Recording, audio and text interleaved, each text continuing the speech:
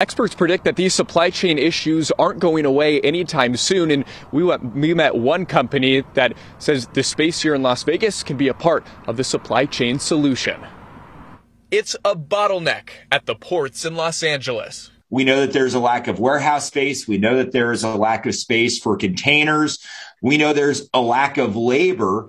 A number of new issues during the pandemic, and heading into the holiday season, there's simply not enough warehouse space to dock the high demand of product. One of the main reasons there's so much congestion at the ports is because companies are having to pay fees to keep containers there until space opens up at LA area warehouses.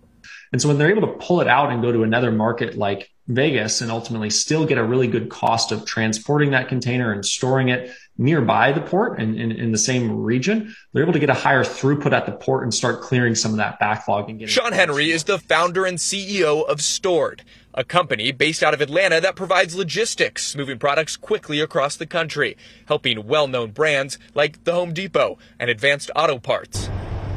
Next week, they're moving into this 177,000 square foot warehouse in North Las Vegas near the Speedway. We hope it ultimately offers a great relief valve and capacity for increased throughput ahead of the holidays to make sure that items aren't out of stock and products are getting to end consumers for the holidays. So looking to pull all this inventory off of the ports coming from Asia and other markets, taking it outside of the LA market and into Las Vegas offers just new capacity and ultimately great economics relatively for all that import volume. What the new facility will also bring to the valley is jobs, 100 initially in the fulfillment center, packing and shipping.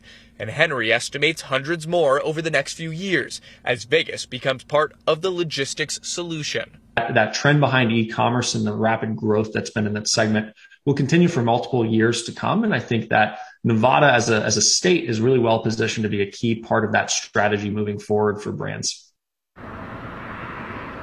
And Reno has become another inland hub that's being used by companies just like this. Stored's operations here in Las Vegas begin next week. Reporting live tonight, Drew Andre, Fox 5 News, local, Las Vegas.